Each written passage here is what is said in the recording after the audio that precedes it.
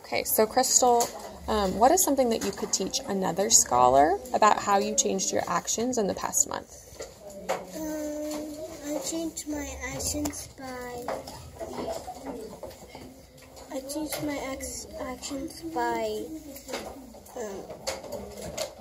trying to practicing to draw curvy lines and wavy lines. Ooh, okay.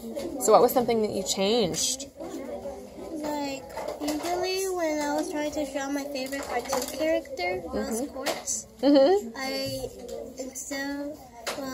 instead of drawing Rose Quartz, I draw the fusion. Oh. Rose Quartz plus Sapphire. Oh, so you've changed your actions and you've been more successful? Yeah. You think so? Well, that's great. Who is someone that we've learned about in art class this unit who changed their action to meet their art needs? Andre Matisse. And what did Andre Matisse do? Well, he couldn't paint outside because his wheelchair didn't work on grass, so he got a big piece of paper and put it on the wall, and then he glued the paper to make a collage. Yeah.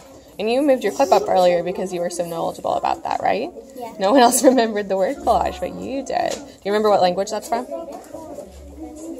No, it's French, but we use it in English too.